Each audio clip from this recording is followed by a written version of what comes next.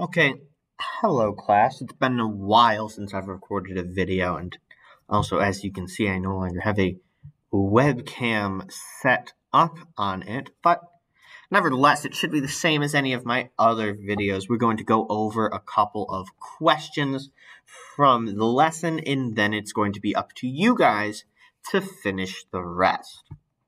So, what we have first, we are going to be working on lesson 9. Just like I had talked about yesterday, we're going to be going backwards in time, a lesson to just sort of give you guys this better for asynchronous work, quote unquote, lesson for you guys to do asynchronously so that we can focus on the better in-person lessons in person.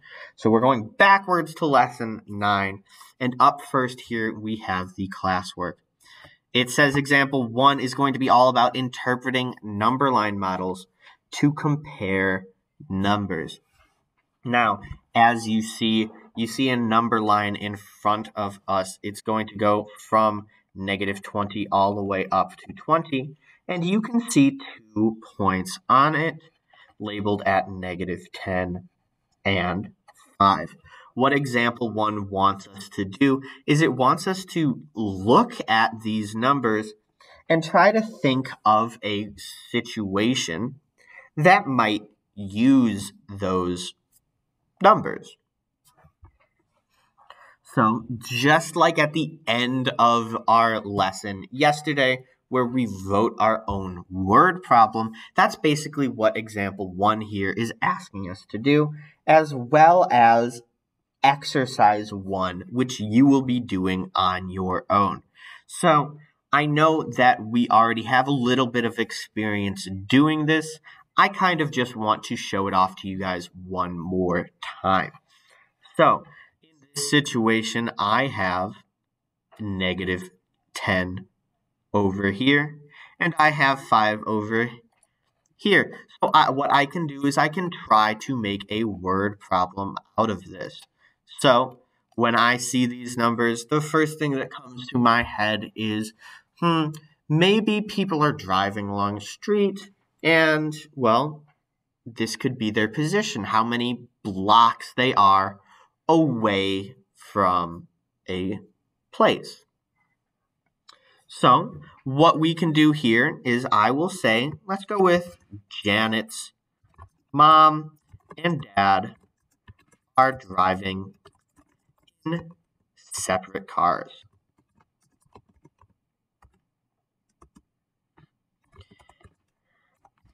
Janet's mom is 5 blocks to the right of their house.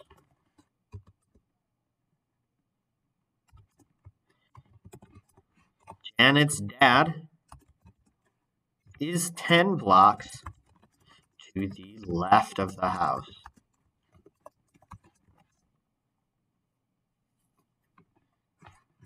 The question itself could be something like, who is closer to the house? Janet's mom or her dad? And as you can see, we can use the number line where we would have our point 0 here. We can have our point 0 here representing Janet's house. And that's where Janet is. Janet is at home right now. 5 blocks to the right of the house is going to be Janet's mom by this point. That's going to be mom. And then 10 points to the left is going to be her dad. We can easily see that Janet's mom would be closer to the house than Janet would be. Not Janet, Janet's dad. So erase the second D in dad. So for exercise 1, I don't have a slide for it, but it asks you to create a real world situation that relates the points that are shown on the numbered line model. It gives you a number line model, so all you have to do, look at that number line model, pull those 2 points off of it, and think to yourself, well, what could a word problem that uses these 2 numbers look like? What I'm actually going to do is I'm going to put a ban on using temperature, because I can remember yesterday everybody was flocking after the idea of using temperature on their word problems for yesterday. So since we all can obviously use temperature, I want to see if we could get a little bit more creative and do something else. So first thing that you have to do is you need to go through and do exercise 1. You can pause the video here to go and do exercise 1 now, or you can do it at the end of this video. I'll give about 5 seconds to those who want to pause it here. Okay, for those of you who either finished exercise 1 or are waiting until the end of the video, let's move on. I'm going to show off what exercise 2 is going to look like. Exercise 2 is going to be the lead off into all of the remaining exercises for this lesson. The start says that for each problem, you are going to determine if you agree or disagree with the representation. Then you're going to defend your stance by citing specific details in the writing of what this person put down. So we'll look at, up first, we have Felicia.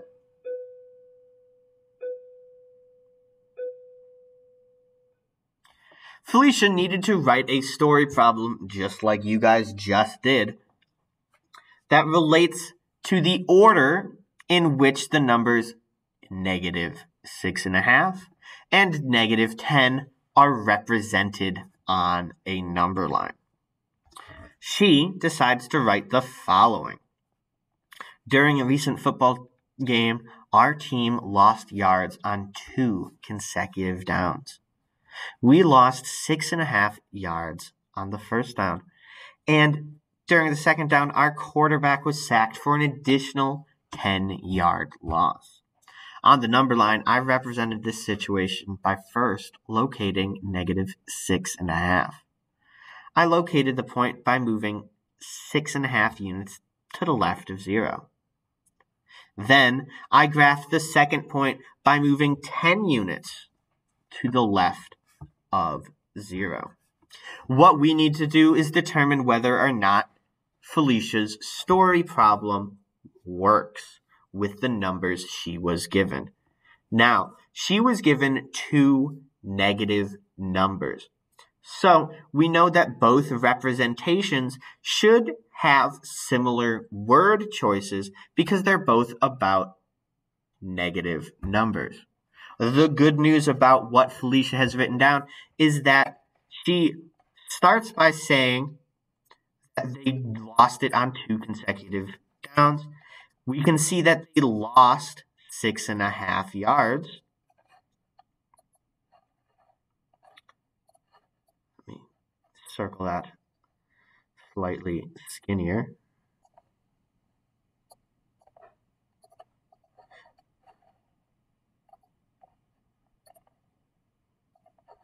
We lost 6.5 yards and another 10-yard loss. Now, the word lost and loss do indicate that we are dealing with negative numbers. So that is a point on the agree side for me. So let's read the rest of this. So they said that they located the point -6.5 by moving 6.5 units to the left of 0. Now, when I think about a number line, I think, okay, my positive numbers are to the right of that number line, and my negative numbers are to the left of that number line. So if I'm looking for a number like -6.5, I am going to be moving to the left of 0. And we can show this off on our own personal number line if we want to. We'll put 0 further over here because we know that we're only dealing with negative numbers. And if I wanted to go find negative 6.5, going to the left would certainly get me there to negative 6.5. Again, this is just a sketch. Obviously, normally on a number line, I would put down each and every unit, but since we're just sketching this to prove a point, it's fine for now. They also decided to graph the second point, moving 10 units to the left of 0. Once again, that second point is negative 10. So moving to the left of 0, 10 units, would get us to negative 10, just like she wants us to get to. So, if I had to say whether I agree or disagree with Felicia's story problem, I would 100% agree with it.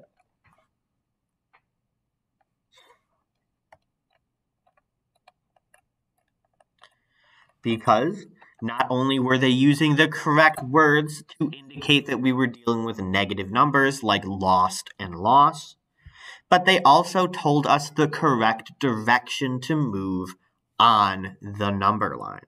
So they told us for both of them, since they're both negative, we need to move to the left.